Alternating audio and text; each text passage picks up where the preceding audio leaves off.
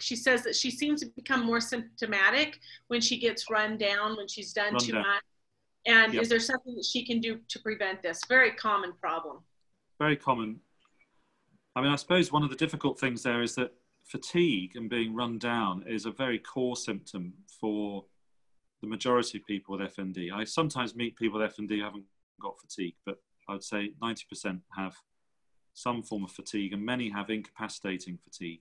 So you could say fatigue is not, being run down is not part of the definition of FND, but I think it's a part of the disorder, really.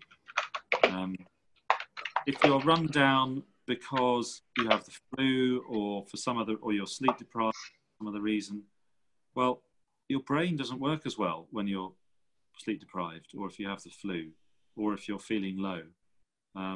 We know that from all sorts of studies. So it's not, if you have a disorder where your brain and nervous system are already not working, and then something else comes along to knock it, well, it's going to be worse.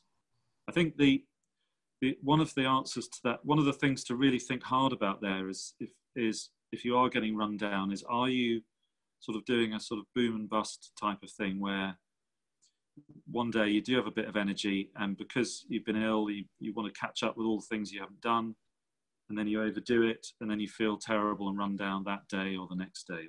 That's very common. Learning to sort of balance out that those boom and bust can be a very helpful way of beginning to manage feeling run down. Easier said than done, though. By all means.